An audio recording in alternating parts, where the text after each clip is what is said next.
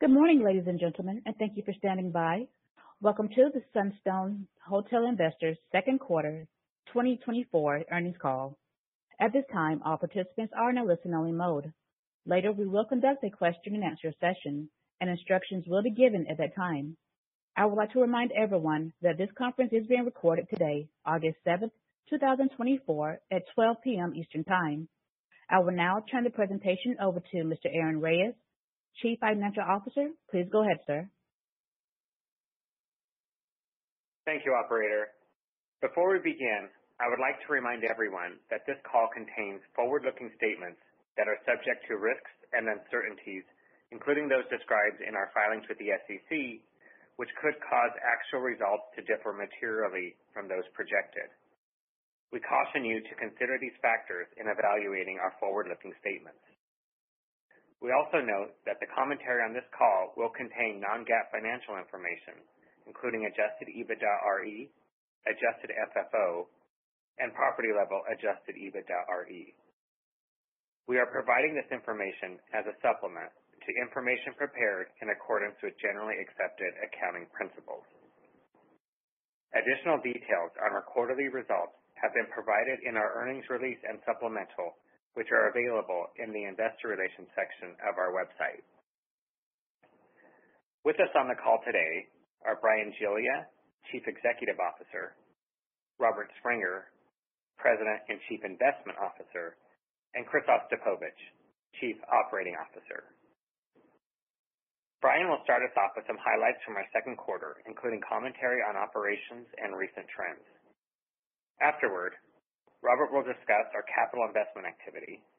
And finally, I will provide a summary of our second quarter earnings results and share the details of our updated outlook for 2024. After our remarks, the team will be available to answer your questions.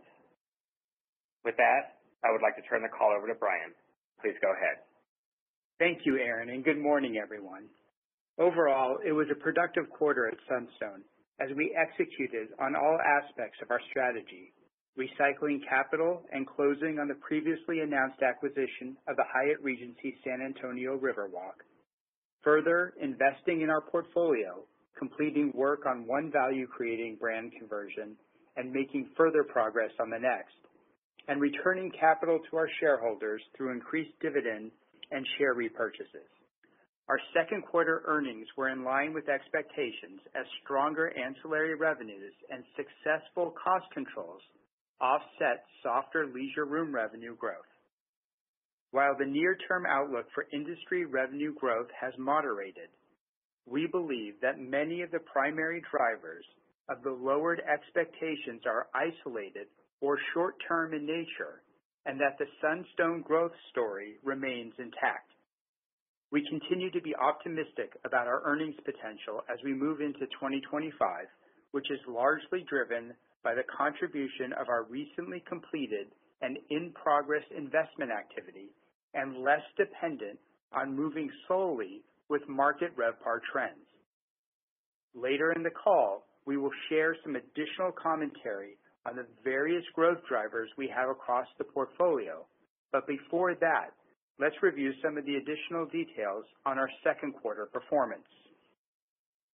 During the quarter, we saw continued strength in group activity and further recovery in business transient demand. While the backdrop for leisure travel was more mixed, there has been some encouraging signs at our wine country resorts. These are the result of our work to redefine the cost model while providing a world-class luxury experience, and our efforts to increase the group mix to drive incremental business at both resorts. Our convention hotels once again led the portfolio this quarter, driven by the continued benefit from our newly converted Westin Washington, D.C. downtown, which grew RevPAR by 33% and total RevPAR by 42%. The post-conversion performance of this new flagship property continues to exceed our expectations as it is attracting higher quality groups and appealing to a broader range of transient customers. The Westin Washington, D.C. increased total transient room nights by 28% year over year and at an average daily rate that was 34% higher than what was achieved as a Renaissance in 2019.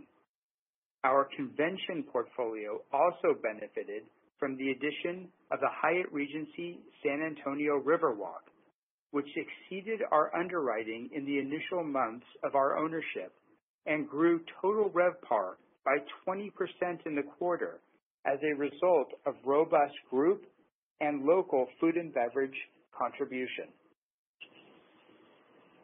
The strong performance at these two hotels more than offset the challenged performance in the San Francisco and Orlando markets, which were expected to have tougher comps given their lighter convention calendars. In total, second quarter convention hotel RevPAR was nearly 7% higher as compared to the second quarter of last year. As we look into the third quarter, we expect our convention hotels to once again lead in RevPAR growth with further outsized increases in Washington, D.C., combined with more favorable booking patterns in Orlando, San Francisco, and San Diego. Our group pace for the second half of the year is up 17%, and while it remains early, we are encouraged by our group booking activity for 2025, which is trending up high single digits. We continue to monitor trends in business travel and are encouraged by what we saw in the second quarter. The Marriott Boston Long Wharf exceeded our expectations, growing RevPAR by 8% from increases in both rate and occupancy. San Francisco also performed better, driven by higher midweek transient demand as the market benefits from growing commercial activity in the downtown area, driven not only by AI and other tech-related businesses, but also from increased bookings from legal and financial accounts. As has been widely discussed, leisure demand continued to moderate in the second quarter, although the trends varied across our markets. We have experienced some ongoing normalization in pricing, particularly in Key West, where rates grew to very robust levels following the pandemic. During the quarter, Ocean's Edge grew occupancy by nearly 4 points, but at a lower rate than the prior year.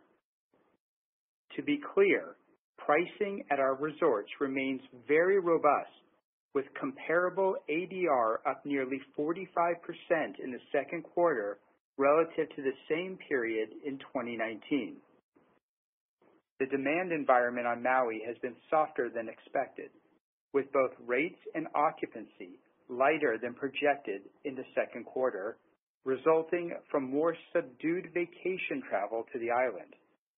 While we expect some of these softer trends in Wailea to extend into the third quarter, which is reflected in our updated outlook, bookings for the festive period remain healthy and above last year. There are incremental efforts underway or soon to be underway by local tourism authorities and other stakeholders, including the brands, to spur incremental travel to the area, which we anticipate will help bolster demand in the coming months. The island of Maui, and Wailea in particular, is an unmatched and spectacular destination. We fully expect demand will rebound as we mark the first anniversary of the tragic fires last year, and the island welcomes visitors to enjoy and celebrate all that the island and Wailea have to offer.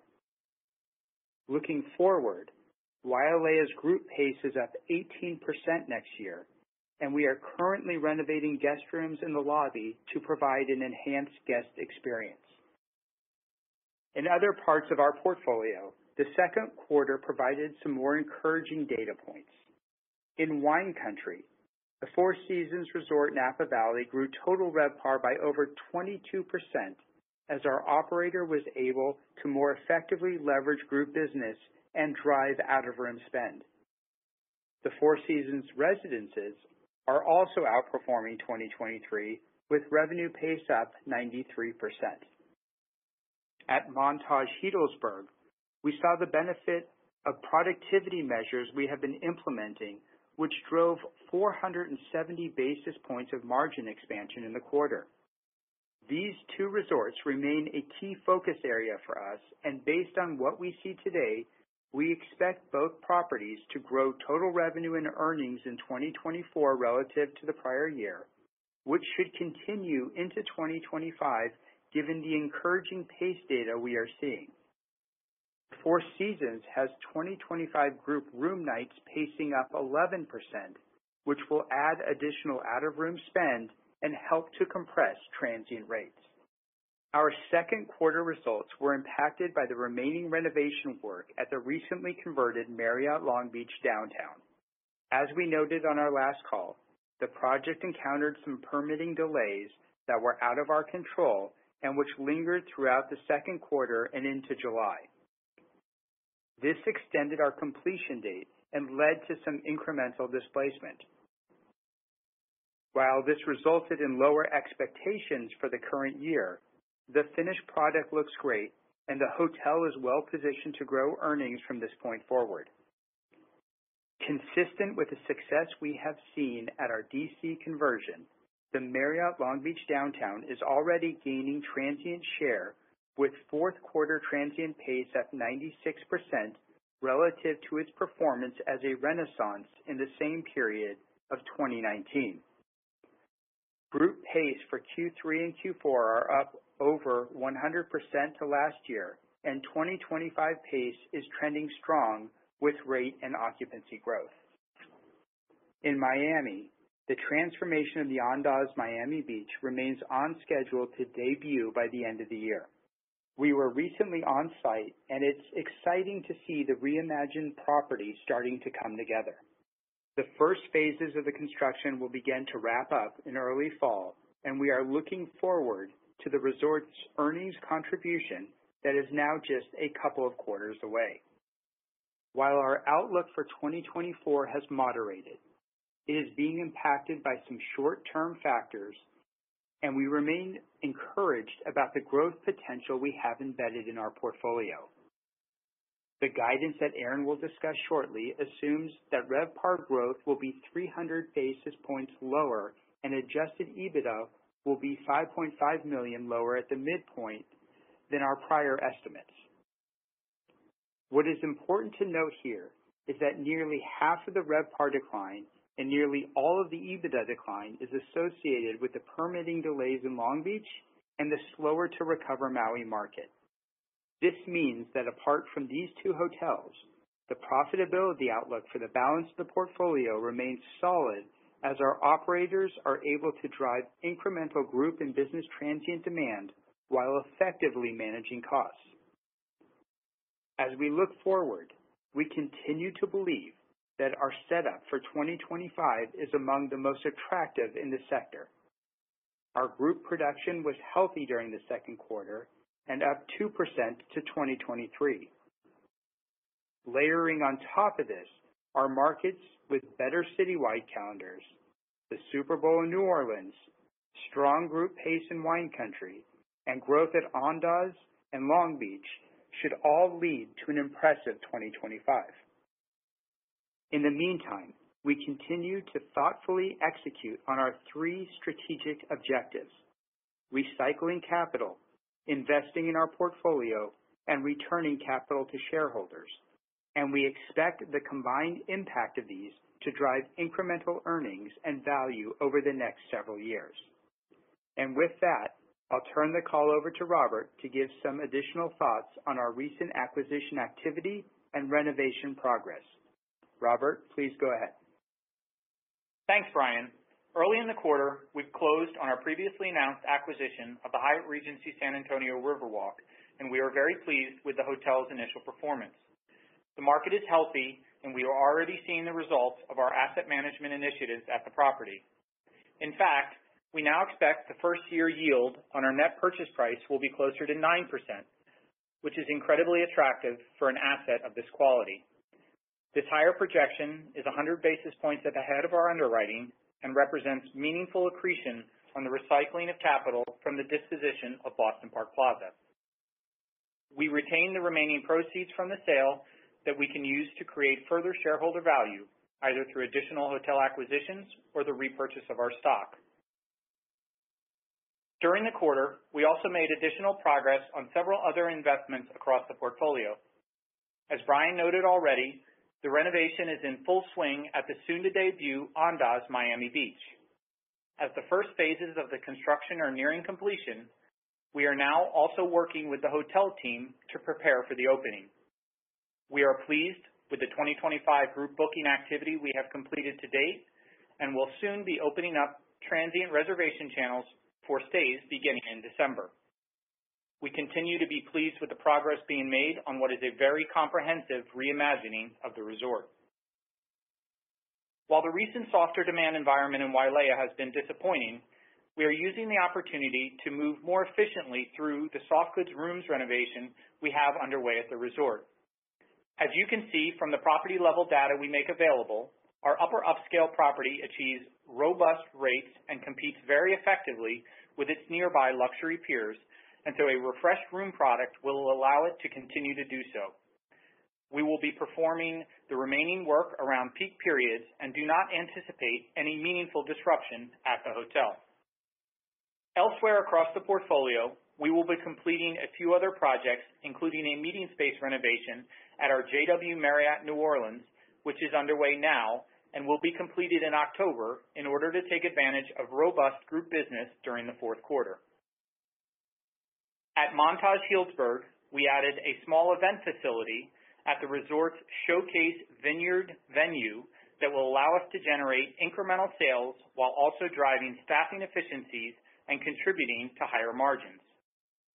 While these are smaller projects, they will add to the earnings potential and value of our portfolio.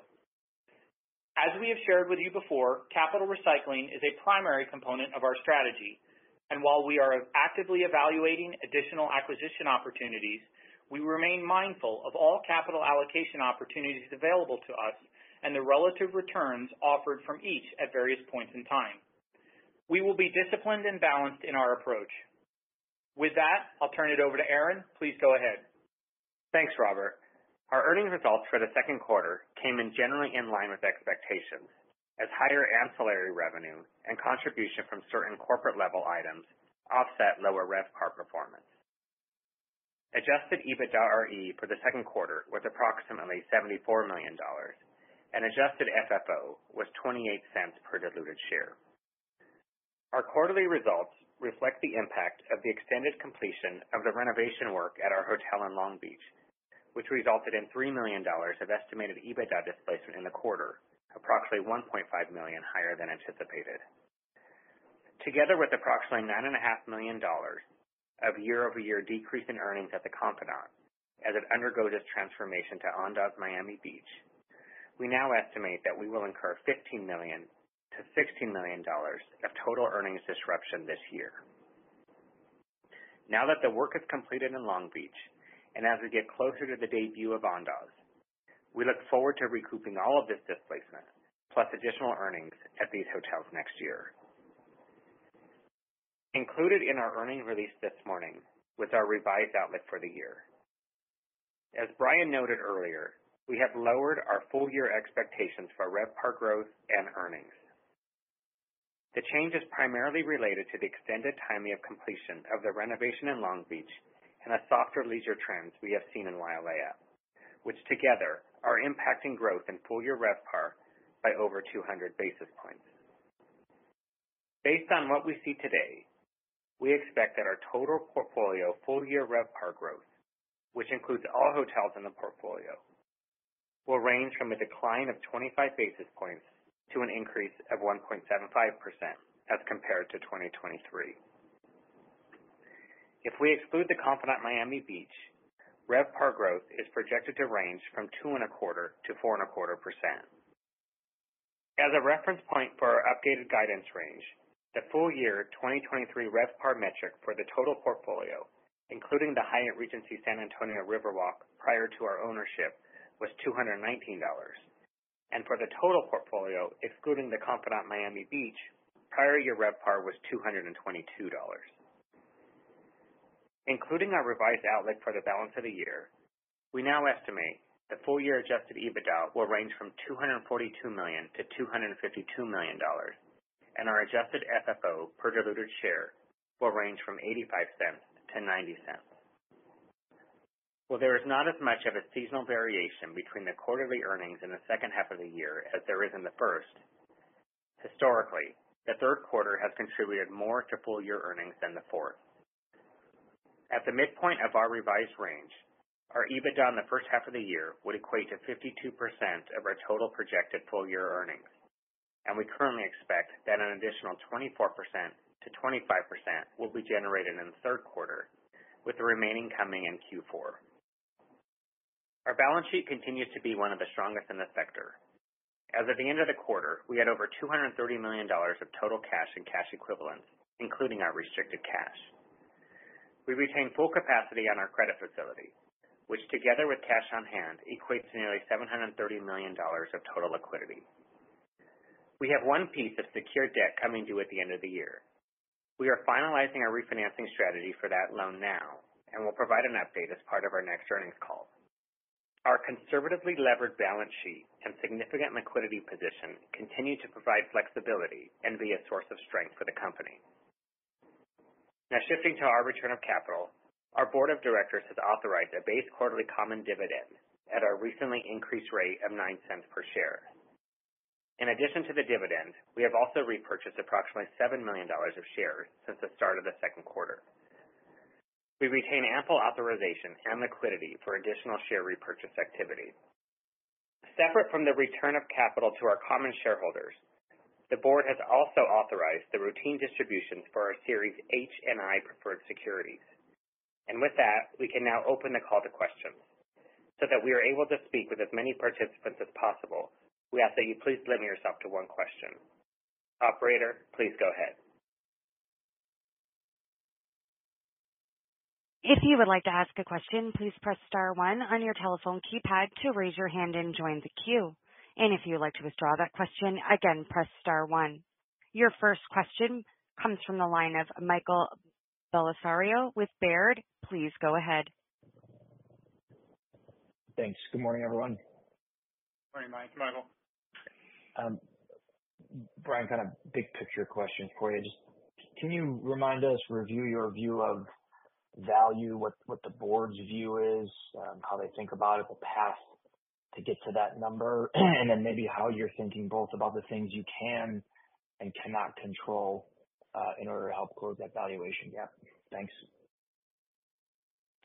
Yeah, well, we look at value, and it's something that we spend a lot of time with the board at every board meeting on, and like any other, hotel investor, we look at it from multiple ways. We look at it on a cash flow basis. We look at it on a relative multiple. We look at a replacement cost, and so we use all those and we triangulate on our view of value. And the way that plays into our capital allocation strategy is at times when we see that deficit, we can do things such as what we did at Boston Park Plaza, where we monetized, and then we could use those to get the private market values, and then go and either reinvest that into new growth opportunities or into our stock. And if you look over the last couple of years, I think our approach has been very balanced in that, and that as we look forward, we have a great portfolio. We have great hotels and great markets. We have great internal growth that we've been able to build up on over the last couple of years, and are now at a point where we have, a cadence of hotels coming off a renovation and providing earnings, like with DC and going to Long Beach and Andaz next year. We have ramping hotels, San Antonio, one where we deployed that capital has done really well for us and is a market that we're very excited about for several years to come, and we're very happy with, as Robert said, almost a 9 yield on that investment, in that first year. And then of course is also what we have done consistently over the last couple of years is when the stock gets to a meaningful gap, is that we've been able to repurchase shares, and that's something that we did again, in the quarter recently, and have that balance sheet capacity and that flexibility to be able to pull on any of these levers at any time, and they change depending on where our valuation and where that gap is. Your next question comes from the line of Dori Kefton with Wells Fargo. Please go ahead. Thanks. Good morning. During your prepared remarks, you described some leisure pricing as normalizing, but are there any hotels in your portfolio where you're seeing true price sensitivity at the margin? I'm sorry, Dory, the last part of that? Where you're seeing just like true price sensitivity at the margin. One market we've talked about, Key West has been one where there has been more price sensitivity. We have been able to, capture some more occupancy there, but that's one where maybe it's a little bit more sensitive, and whether that's competing, options for the traveler, whether it be cruises or other items, plays into that a little bit more. Other markets, I don't think that we've seen that as much. One market where not on the leisure side, but on the group side, we've rationalized our pricing has been in Napa, which has been very successful, where we're bringing in additional group, and you'll see, when you go through the supplementals, you'll see the rates are lower, and that's because we're adding occupancy. We're taking the group at a more rational rate, which obviously fluctuates over the different demand periods, but then we're getting that ancillary spend where at Montage it's $700-800, at Four Seasons it's $900 to $1,000 a day per group room, and that is between that and our productivity measures that we put in place. You're seeing the cash flow for both of those assets increase dramatically. Your next question comes from the line of Duane Pfennigwerth with Evercore ISI. Please go ahead. Hi, thanks. Appreciate it. Just on Maui, given the asset level disclosure that you give us, the market doesn't really look that off, or it's at least hard to tell in the disclosure that you've given.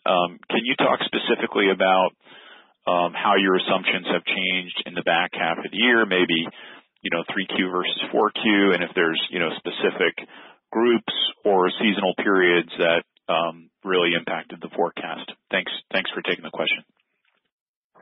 Thanks, Dwayne. Good afternoon. So with Maui, I mean, your point is exactly right. When you look at the supplemental, and it's down, but it's not down a lot. It's at the end of the day, this is a hotel that's going to run around 70% occupancy at a mid to high $600 rate.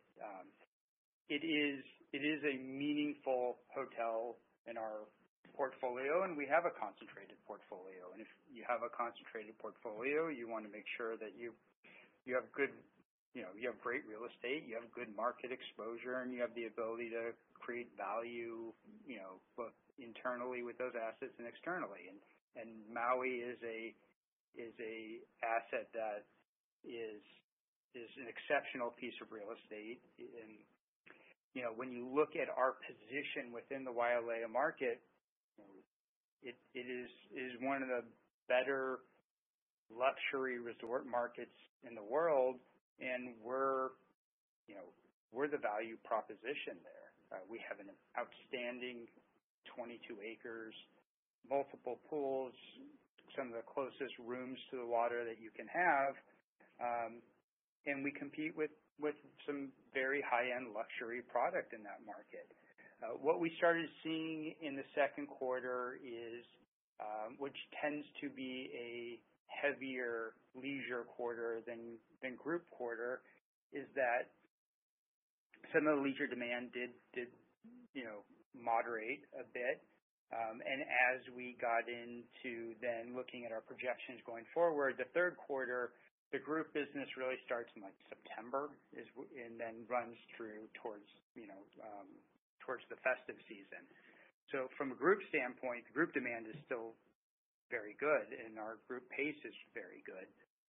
It's just that group kicks in September, and when we looked at the leisure and more the summer traveler, whether it's a combination of still traveling abroad or other destinations, whether it be Mexico or Europe, is that there wasn't group to help insulate that weakness.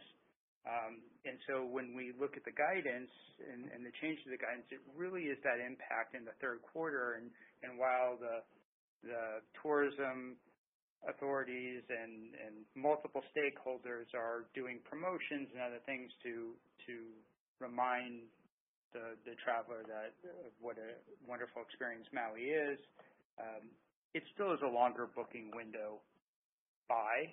And so even with that going in, our assumption is that's not going to kick in until maybe September and then into the fourth quarter. And September, we already have very good group base and not a lot of additional rooms to sell to take advantage of that. And then probably the most important period of the year would be the festive period in December. Rate is down a couple percent for that, but occupancy is up, over 10% right now. And so, when we look at a hotel or a resort like Maui, you really look at total RevPAR, and when we look at occupancy going up that much on a pace basis, that should bode well for the back end of the year. Your next question comes from the line of Smedes Rose with Citi. Please go ahead. Hi, thank you. I wanted to just ask you about, as the Andaz comes close to being back online and should be a pretty big contributor into next year.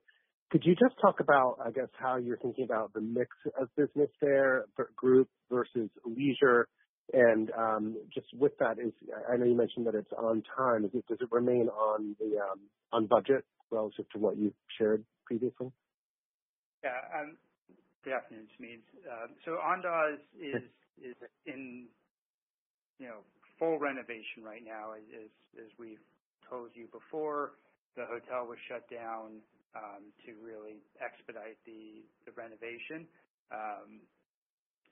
The ultimate mix for that hotel is probably right around 25% group. Miami Beach is a very high transient leisure market. We did, through the renovation, add more suites to be able to accommodate groups, and we also have there's also some non-food and beverage group business that the hotel can do too. And so our plan is to have renovation wrapping up for the most part in the fourth quarter. Be looking to the reservation line isn't open quite yet, but looking to book rooms into December. Use December, which is a good demand period, but use December as time to fine tune the operation. So come the beginning of next year, when we, and I believe most of the investors are counting on the earnings from the hotel to really kick in as part of our 2025 growth, to be in a great position for that. That's also a higher leisure time period, so transient bookings, can fill the hotel at that point. We do have the sales team is fully engaged right now, and they are booking business. That business is probably you want to leave a little bit of time to get things to running right. So that business is probably looking to come in, mid to late January into February, but that, we are putting business on the books right now. We are getting a great reception. The pools are coming into shape now. The backyard is coming into shape, and you're starting to see, the vision is becoming a little bit clearer, which is exciting for groups. As far as timing is still for the fourth quarter, and I would say that as far as the budget of it goes, our last update, we're roughly around those numbers right now. Still a lot of moving pieces, but we feel very confident with this thing being completed and ready to go, and most importantly, creating EBITDA going into next year. Your next question comes from the line of David Katz with Jefferies. Please go ahead.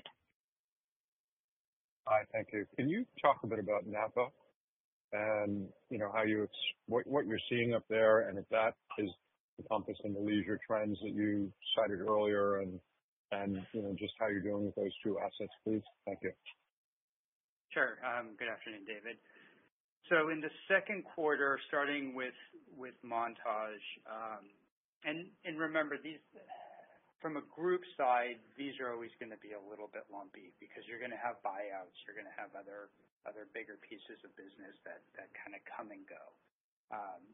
Montage, group, it had some buyouts. It had a buyout wedding last year. Group was down a little bit, but we had good transient pickup for the quarter. I think transient was up about 14%. Group was down a couple percent. And our total, because that group was down, our total RevPAR was down, a point or so. Even with that, with taking, with having, the group base in there and also driving the ancillary revenues, and then also remember that the Montage is a little farther along in our productivity measures. The resort produced $800,000 more of EBITDA than it did the prior year, even with RevPAR being down. So it's showing that we were able to work with the operator, get the efficiencies that we thought were appropriate, and then also maintaining the service levels of a true luxury hotel. Looking forward for the rest of the year, group pace is very strong in Q3. And we're on track to be right around the group number that we thought we would be, call it 13 or 14,000 room nights. When we look into next year, we're very excited about Montage because we are up $3 million in room revenue pace, about 70%. And so, again, the cost model is there. We're starting to see some positives on the transient side and the group business and that ancillary spend, and most importantly, the total RevPAR is producing. For Four Seasons had a very good group in Q2. We are implementing some of our productivity measures there, so they're not fully realized. The Michelin star restaurant is increasing had increased its number of nights, has increased its revenue, is doing very well and bringing a lot of notoriety and people to the resort. And our profits were up again year over year, about $500,000 at that asset. So again, doing very well. As we look into next year, the group room nights pace is up about 11%. As I said earlier, rate is down a little bit, but that is by design to capture the ancillary spend, which is almost $1,000 a night per group room. So again, it's taken a little bit of time, but as we saw this quarter, both of these hotels are absolutely moving in the right direction and producing that, the cash flow that we were counting on. And as we look into next year, both of them are lining up really well. Your next question comes from the line of Chris Darling with Green Street. Please go ahead. Thanks. Good morning. Brian, can you talk through your expectations for total RevPAR growth this year relative to RevPAR and how that might have changed versus prior guidance? And then, as you mentioned in your prepared remarks, out-of-room spend and cost reductions supporting results this quarter. Can you help me understand how each of those aspects plays into the updated full-year outlook? Okay. Let me start. On total RevPAR, it's probably about 40 basis points higher versus where rooms are. Yeah, I think if you look at how we've done through the first part of the year, total RevPAR growth exceeded rooms RevPAR growth in the second quarter. We saw that also in the first quarter. I think the magnitude of the disparity between rooms and total for this year, I think will moderate a bit versus what we saw last year. But as Brian noted, I think you'll expect that the total RevPAR growth should outpace rooms by around 40 to 50 bits. And you'll be able to see some of that in our supplemental, and remember too that a big piece of that will be the group side of things. And unlike last year where our group pace was heavy in the first half of the year, this year it's the second half of the year, and so there will be, from a quarter to quarter basis, there will be some lumpiness to that. Your next question comes from the line of Chris Woronka with Deutsche Bank. Please go ahead. Hey, good morning, guys. Thanks for taking the question. I was hoping we could talk a little bit about Orlando. And, I know historically it's been a pretty good asset for you guys, and this year pretty familiar with all the issues impacting the Orlando market. But, for your asset there specifically, the Renaissance, do you think it's totally a market kind of specific issue, or what's your outlook for that asset next year relative to the market? Is there anything you think you need to do? Is it still considered, core on a longer term basis? Thanks. Yeah. Good morning, Chris. Longer term, we do have a lot of land there. And so, there could be some opportunity longer term to enhance the assets and enhance its leisure offerings. It's, like our past Renaissance hotels, it does very well from the group side. It doesn't do as well on a index basis on the transient side. And so when you look at what we've seen happen in DC, our transient index year to date is in the 130s. Prior to the repositioning, we were in the high 90s. And so, the branding obviously makes a big impact. From a leisure standpoint, the location kind of in between both parks was, next to SeaWorld, of course, but between the two major parks was never made it the primary leisure destination choice. With the new Orlando gate opening, the new Universal gate opening, much closer to the hotel, that should help going forward too. So, I think what we can do is we can look in, especially when the new gate opens, and see where that, if there's additional demand shifting to our area. We definitely have the space to enhance the leisure, the leisure amenities at the hotel. Looking at the group side, the bread and butter of this hotel has always been group. It's been our space and the abundance of space, including the atrium area, which we use really well. And so that will always be appealing to groups because we can give them more space per guest or per guest room than some of the other competitors can, or give them control of the house when in maybe one of the larger resorts they're going to be, group 1, 2, or 3 in-house at any time. Your next question comes from the line of Floris Van Dijkum with Compass Point. Please go ahead. Hey, thanks for taking my question. Brian, maybe if you could talk a little bit about the transaction markets and also about potential, rather if if, because what we're hearing is that larger hotels are harder to transact in the current environment. Would you consider putting mortgage debt on one of your bigger assets, like, for example, the Hilton San Diego, and using some of that capital to buy either another hotel or fund more share repurchases? Okay.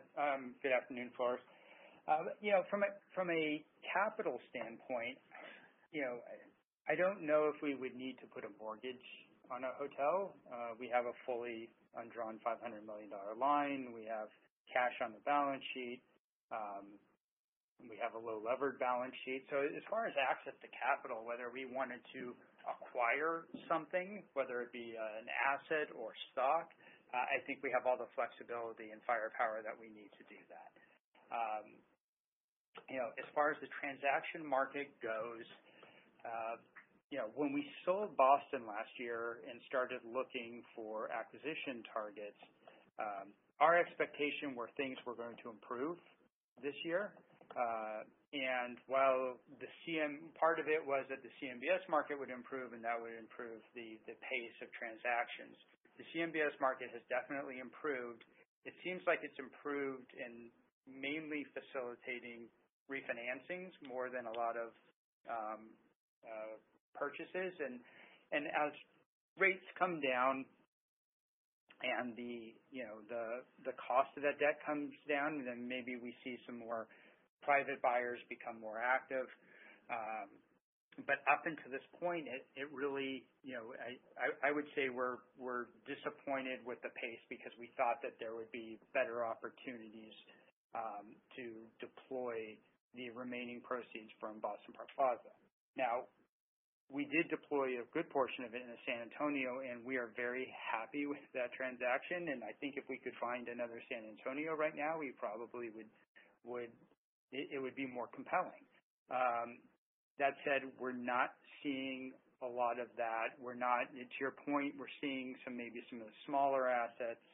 And then when it comes to actually deploying, it's the same thing that we always look at. It's what is, it's balancing